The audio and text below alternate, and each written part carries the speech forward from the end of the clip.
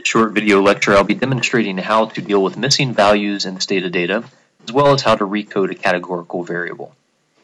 So to begin with, we're going to start with one of the commands that we almost always use at the beginning of a do file, and that's the cd command for change directory. So you'll notice that I've already typed cd and then listed the directory in which we can find the files that I'll be using today. I've also added a comment using the asterisk above so that I have a note in my do file explaining what this line of code does. Following this, I'm going to open the actual data set that we'll be examining. I'm going back to the data set that we looked at from EDAT, so it's just a simple data set with 4 variables, a child ID number, a math score, a reading score, and a level of education for their kindergarten teacher. To open a Stata data set, I use the use command. I simply say use, file name, and then comma clear to remove any data that may already be in memory. Again, I've added a comment with the asterisk so that any looker or reader of my do file would be able to know what this command is doing. Alright, the first thing we're going to always want to take care of in a data set are missing values. Now, Stata understands missing values with a period or a dot. Unfortunately, however, much of the data that you will download will not already have periods or dots inserted for missing values. Quite commonly, they may have other values such as a -1, a -9, or some other indicator of a missing value. Now, if I look at the code book that came with the data that I downloaded, I can get an idea of how EDAT and Eccles dataset has coded missing values.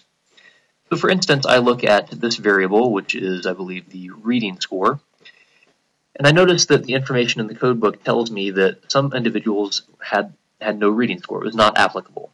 And in that case, they were coded as a -1. For others, it was not ascertained, and these individuals were coded as a -9. Now, as we analyze this data, we wouldn't want -1s and -9s in our data set.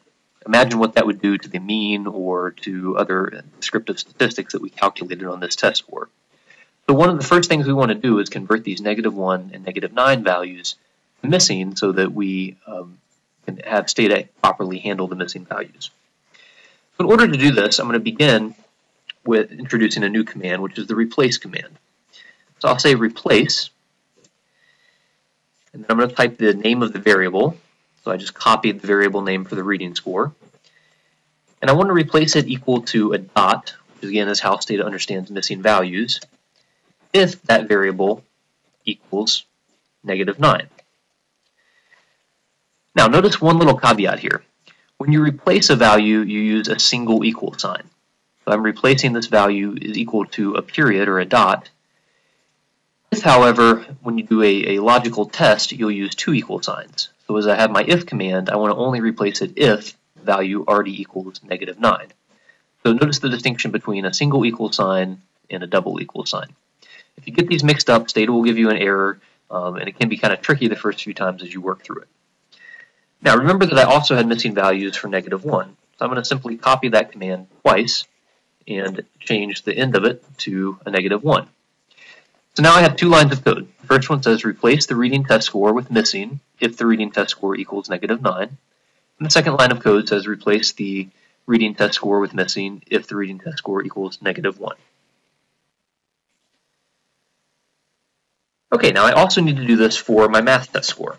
So a quick and simple way is to copy this code, paste it below, and then simply go to the Stata window, find the variable name for my math score, and copy that variable name in the place of where I had the reading score previously.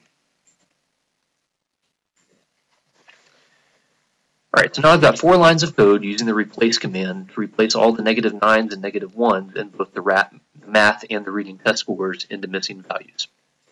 So I can run this data by highlighting those lines of code at the top of my do file editor, clicking execute selection.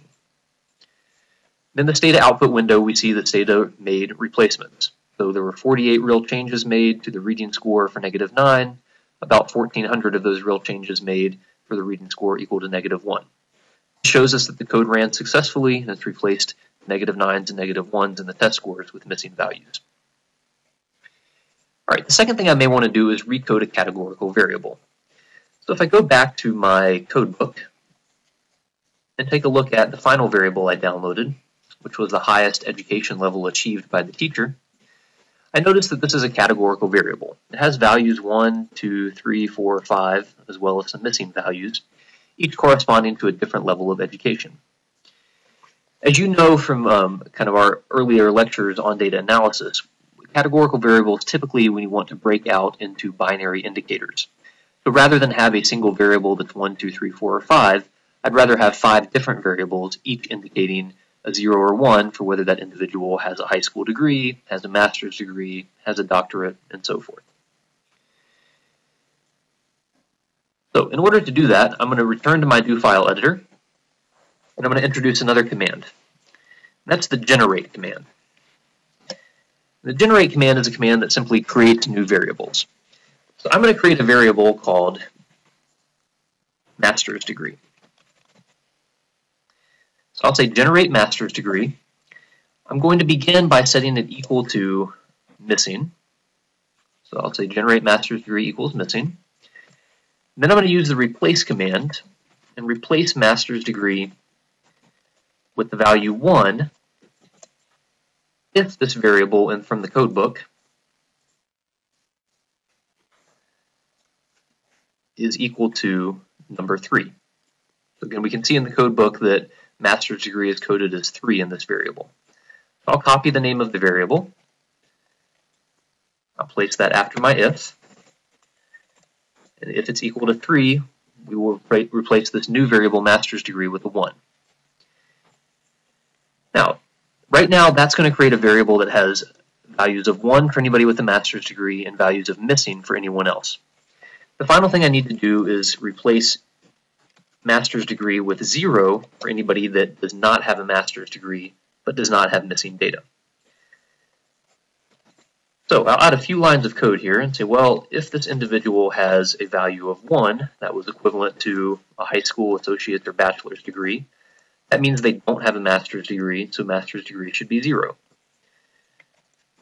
Correspondingly, if they have a value of 2, which is at least 1 year beyond a bachelor's degree, we'll count that as not being a master's degree, so we set that equal to 0.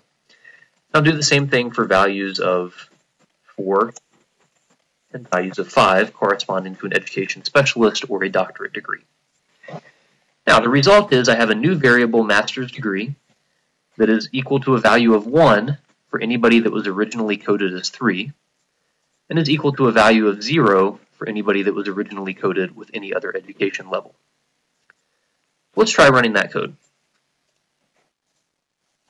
We'll highlight the code, we'll go to the button at the top of our do file editor that says execute selection, and then we'll see in the Stata output window that it has created a new variable called master's degree, originally setting everything to missing.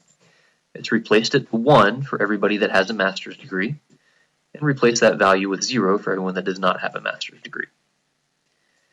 Having done that, I will also notice in my variable window of Stata that I have a new variable, master's degree.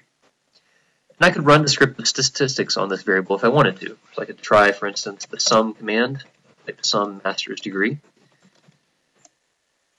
And I can see that I have approximately 16,000 observations, and about 30% of those teachers, or I guess these are students, but 30% of students have a teacher with a master's degree, get a standard deviation, a min and max.